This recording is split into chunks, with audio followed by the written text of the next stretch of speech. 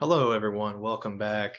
As we sit here in the wintertime and it's constantly drab and gray and gloomy and brown and cloudy, I wanted to do a study on which is the most sunniest city and state in the United States and just take a look at that a little bit. So I pulled down a bunch of data. Um, if you know me, I don't like anecdotal data. I actually like real information and real statistics and metrics and not just what people think or say. And Yuma, Arizona tops the list for the percentage sunshine, 90%. And that is the time between sunrise and sunset that the sun reaches the Earth's surface. So that would be the sun reaching the surface anywhere from 1% all the way up to full sun, 100%.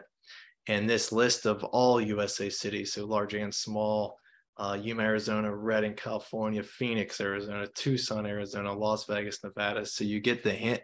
California, Nevada, New Mexico, Arizona, the West and Southwest tops this list. Now we'll go on to the next one. And this is, again, all USA cities, so large and small, with clear days. And clear days is the average number of days a year when clouds cover less than 1/3 of the sky. So thinking less than 33% of the sky is covered in clouds is considered a clear day. And Yuma leads the list at 242 days with less than 33% cloud coverage. Phoenix is right there, Vegas, and then a bunch of California, and some more Texas and Arizona. So those are the truly, really, really sunny places with blue skies. Now, as we move over here to major USA cities with over 1 million people in the metro area. So these are not small towns. These are just major cities. We have three categories here. We have percentage sunshine, which we saw a couple of graphs ago. We have clear days, which we saw on the last graph, and then we also have hours of sun. And Phoenix and Vegas and Sacramento and LA. And here's our first pop in of a Florida city, Miami. And they are an interesting use case in terms of Florida in general.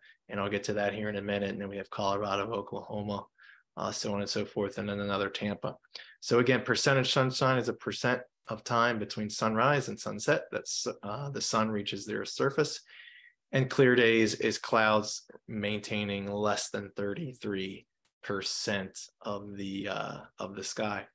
Now, I say Miami. What's interesting here is they have 70% sunshine, so meaning at least some element of sun is reaching the ground 70% of the time. Now, what you'll see here is how much is that sun? So clear days is only 74 clear days in Miami, Florida, which is nowhere near any of these others on this list. So it's really interesting that only in Miami, only 74 days that you'll have of mostly blue skies.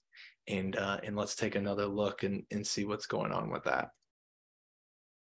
Now, these are some of your cloudiest places, whereas the graph I just showed you was the sunniest. These are the cloudiest. And these are, again, major USA cities.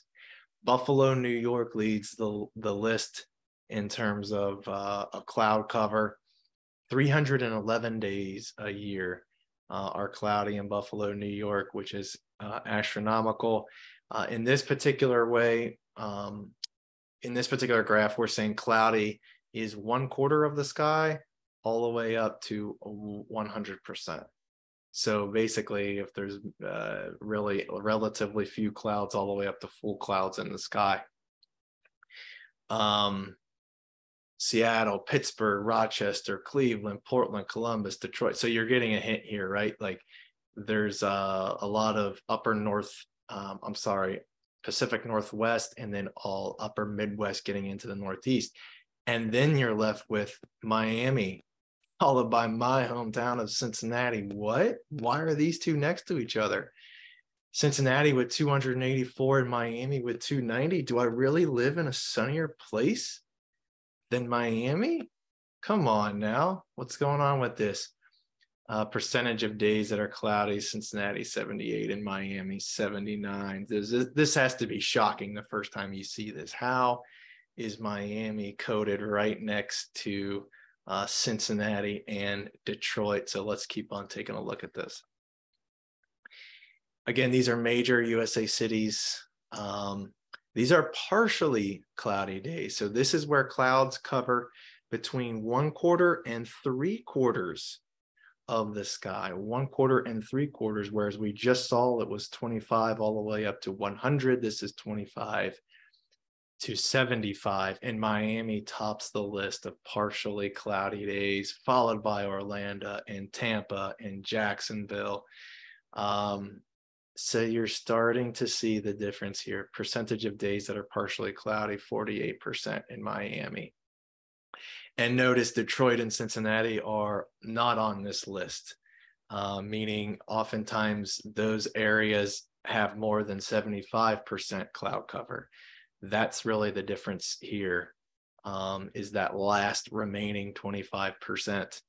That's why a lot of these towns are not over here, because they would not be considered partially cloudy. They would be considered more full clouds. So that's starting to paint a picture for Miami, and the idea that, yes, it is very sunny, but it is also oftentimes covered with clouds. And then here's all USA cities in general, regardless of size, in terms of partially cloudy. And what's interesting here is this is all Florida and Hawaii, other than this one area in Colorado. Hawaii, Florida, Florida, Florida, Florida, Florida, Hawaii, Florida, Florida. And this is partially cloudy, so between 25 and 75. What does that tell you? What that tells you is when you look at the cities that are partially cloudy versus the cities that are pretty much fully sun, what's the difference? It's humidity, guys. It is all about humidity. When there is no humidity in the air, when there is no moisture and precipitation on the ground, there can be no clouds. There's no movement of the precipitation, condensation, evaporation. The life cycle of water does not happen in these desert environments, or at least dry environments of Arizona, California, Nevada, and West Texas. It just doesn't exist. There's no clouds because there's no rain, whereas in these humid environments, and when I say humid, I don't necessarily mean high dew points all of the time, although most of these certainly do have high dew points. Humidity in the climate sense of there's moisture. That's basically what humidity means. There's rain, it rains, there's moisture buildup, there's lakes and ponds and streams and bigger bodies of water in these areas. So these are humid environments in that there is moisture and precipitation, whereas out west they're simply not. So the fact that there can't be any clouds in those western states because they don't have any rain leads it to believe in Hawaii and Florida that there is a ton of clouds in the sky, albeit partially taking up most of the sky a lot of the time, because there is so much rain and precipitation and condensation and evaporation and all of those things. So it's really, really interesting to see. So now we can go into the sunniest states, and this pretty much here will blow your mind, guys. And part of or the thumbnail for this video is Florida really the sunshine state? And the answer to that question is outright no. Florida is not the sunshine state. In fact, there's 9 states, some of which you would have no idea that actually have more sun than Florida. We take a look at this list. These values are average annual sunlight totals expressed in kilojoules per square meter. Kilojoules are a unit of measure for energy. So these are not just total sunlight hours in the states. These are actually looking at how big the states are and how much do they get, so that large states don't just automatically come out on top of these. These are actually averaged out per square meter. Arizona, New Mexico, Nevada, Texas, California, Colorado, Oklahoma, Kansas, Utah, and then Florida. Think about that. Have you ever considered Utah, Kansas, Oklahoma, and Colorado having more sunshine than our beloved Sunshine State? I would be willing to bet that 99% of people had no idea that Kansas had more sun than Florida. But yeah, the Four Corners area is definitely number one. Four Corners being Arizona, New Mexico, and Colorado and Utah. They're all right there in the top 9. In some of the plain states as well, I would consider Kansas and Oklahoma plain state. And then straight up just the West, right? Nevada and Colorado. And of course, West Texas is very much in line with New Mexico as well. And then you start at past Florida, you start getting into the Southeast, Louisiana, Arkansas, Mississippi, Nebraska, another plain state like Kansas, and Georgia. So that is quite interesting. The sunniest regions, and really you can divide up regions however you want, but I kind of set it as West, Southeast, Plains, Midwest, and the Northeast. Places like Vermont, Maine, New Hampshire, New York, all of those places were at the bottom of the barrel in terms of sunlight. So in summary, believe it or not, guys, Florida is not the sunniest place in the United States to go to.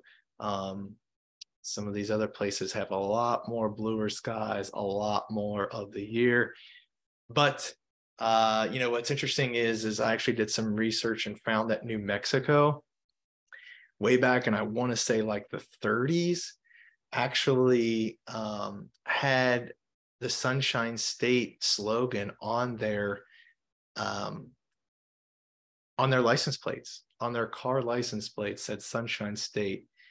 And I take it that somebody in Florida grabbed a hold of that, and due to tourism, due to Mickey Mouse, due to the beaches and all the things that happened post World War II that allowed GIs to be able to travel, the interstate system, people having a little bit more disposable income and started wanting to go on vacation with their 1 week of PTO to the beach.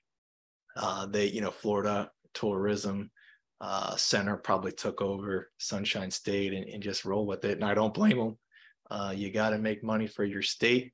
But in reality, no, it is not. In fact, there are 9 more states with more sun than Florida, and some of which you would have no idea.